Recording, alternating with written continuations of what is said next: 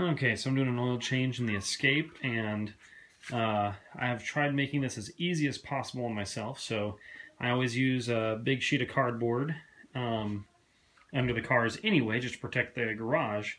But now even better for oil changes, I can put all my oil change stuff on there, get the oil pan, and then just slide the cardboard under the car until I get it under the oil drain vent. And in my car, instead of using a bolt, I've screwed on a little valve that I can just reach under there and flip the switch and it'll start draining. So let's go ahead and do that. Okay, so here's the little valve right here, and I'm just going to pull it down towards me and rotate it. And now it's starting to drain super slow. So now I'm going to go up under the hood and take off the oil cap. So now I'm going to take the oil cap off, and what that does is that allows air to go into the system from the top and drain the oil a little bit quicker.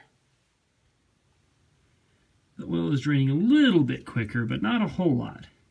This is a very tiny valve, so what you save in time, not having to fight with a bolt or a wrench, and getting something, lifting the car enough to get your tools under there, you lose that time in how long it takes to actually drain the oil. But fortunately, there's never a weekend where I only have one project to do at a time, so now I get to go work on the roof and cover up our evaporative cooler. Okay, now it's obviously done, so I'm just going to clip that over. Now it's sealed just fine. It won't go back. And now it's just the stuff that's in the nozzle itself dripping down. So this cardboard will catch that. So now I'll just move this over under my oil filter here. Now by far the worst part of every oil change I've been a part of is the oil filter. Thankfully, I have lots of clearance here for an oil filter wrench if I need one, but I'm really hoping I don't need one because I only hand tighten these things, so we'll see how this goes. If I cared more about this vehicle and how it smelled, I might put some aluminum foil and wrap it around this, because oil will drip on this and this gets hot. So the next time I drive the car, it's going to smell like my engine's burning oil and then I mess something up. So here we go, trying to just use my hand to loosen this, and it is not loosening, so I'm going to have to go get a tool. Okay, so now I'm using this tool right here that grips as I turn it. As it turns, these grip down tight. So I'm just going to put it around the oil filter and just try and loosen it up so I can get the rest off. Oh, look at that. Loosened up super nice. So now I should be able to move this back underneath to catch the oil. You don't want to use your oil filter wrench to take the oil filter off. Now, this is just coming off super loose. This is the part where we're going to get messy whether we like it or not. You know what? Since it's already saturating that, I'm going to let it drain a little bit while it's draining into the oil pan. And when it's drained as much as it needs to, then I'll pull the rest of it off so I don't get oil all down my hand. Okay, so now we're just dripping a little, so no matter what, you're going to get an armful of oil. I've not done this without that yet.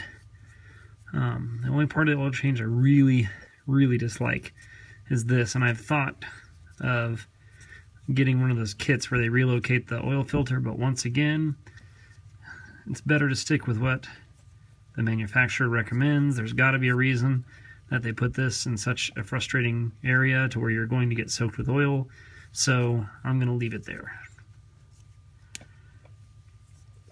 It's a pretty long threaded pipe that goes into the oil filter, so sometimes it takes longer than you would expect to get out. And then it'll come out as a surprise and sometimes fall on you. I caught it this time, and I'm going to put that upside down. That's why I have a oil filter, an oil pan that has a little mesh plastic surface so that I can rest things on it and they can drain of oil. And while that's draining and while my hands are super messy, we'll get the other oil filter. Now the reason I say while my hands are super messy is because I want to get plenty of oil on this little rim right here. And you know what? My fingers are just not messy enough with oil. So we're gonna go back over there and get tons of oil on this thing because we want it to form a nice oil tight seal, but we do not want it to weld itself to the block. So we'll go under here where this is still dripping, and I'm gonna get plenty of oil on my finger and rub it around that rim where it's nice and shiny. Maybe hold it. You can see that it's nice and shiny from all the oil that's on it now, so that'll make it a little bit easier to pull off the next time. And it is also important to check on your block to make sure there's nothing left over from the last oil filter. And I can see there is not anything left over on mine up there. It's kind of hard to see in this video, but... So now I'm going to pour a little bit of oil in here because I like to prime it, and then I'll screw it on up there. Now I'm using the Motorcraft 5W20 synthetic blend because that is what my engine calls for. In fact, Ford specifically makes the Motorcraft brand, and this is what they recommend for my vehicle, so that's what I'm going to put in there. I've put in fully synthetic before, and it didn't do too well with my really old engine and old seals and everything. So now I've switched back to this blend. So I just poured a little bit of oil, of new oil, inside here, and it overflowed a little bit, so I put a bunch around the rim, so that'll be good. I made the mistake of having it right here on the cardboard, which is exactly where I'm about to lay down. So I'm going to get some oil in my jacket, but that's why I chose a jacket with a broken zipper. So now what we're going to do is, you guessed it, screw this one in where the other one was. Parts, and it's going to pour a little bit of that oil that I just primed it with, but that's fine. I'd rather oil all over this thing, and I just get a little bit screwed on. It just takes a little screw to let it stay on there, and now I can turn it on. The nice thing is, by paying attention and making sure that it can turn this smoothly, I know that I'm not damaging threads, and I'm on the right path to getting it on there nicely. Now, because it is covered in oil, I'm going to have to wipe it off a little bit. Actually, no. I'm getting a really decent grip on this, so with these grooves right there, I'm getting a good grip. There we go. And there's no need to tighten it beyond hand tight. Now this next step is putting the oil in the engine, the new oil into the car. So in there you can see the metal chain. So I'm going to put this plastic funnel in here, and something really important to never forget is never turn on the engine while you have a funnel in here, because that metal chain is going to just start chewing through this and throw bits of plastic into your engine, and you will have a very bad day. So I'm going to grab my oil and start pouring slowly, because I don't want to fill it too fast, and ideally you would pour this the other way around, but that's really hard with one hand. But see there, now that it's smooth because the air is able to get into the nozzle up here. Oops. You just really want to make sure not to overfill the funnel, because that will start pouring out the bottom of the funnel because you don't have a solid seal between the funnel and the car. Okay, so you get the idea. I'm going to start cleaning up a little bit of my mess. Now I have a 5-quart jug.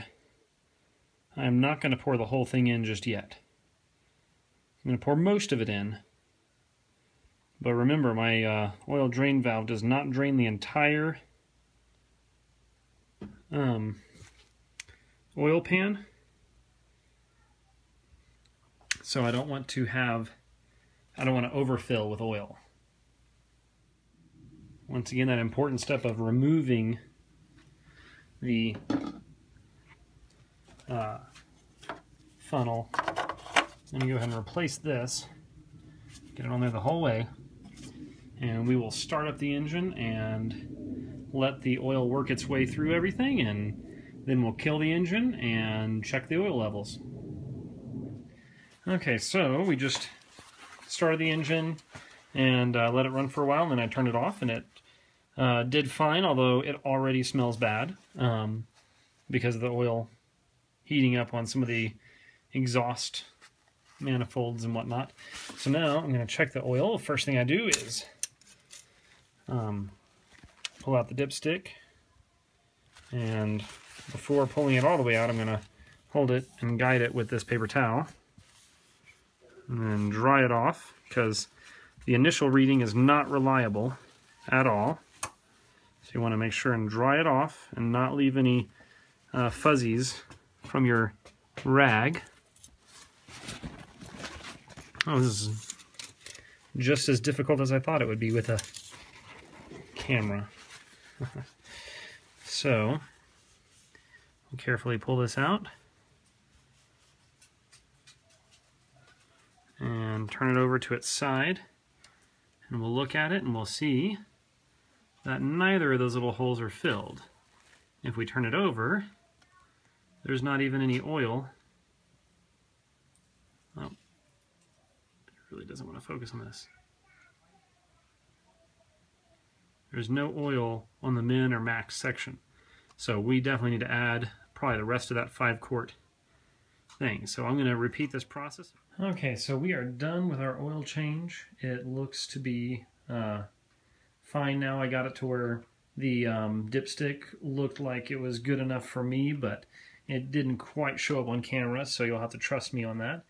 The next and final step is cleanup, and you can't just pour oil down the drain or toss it in your dumpster. So what I do is I take, one of the reasons I use the 5-quart jug, since I know I'm going to use at least 5 quarts, is I have this oil pan that has a big lid that will screw on the top of this to cover that up.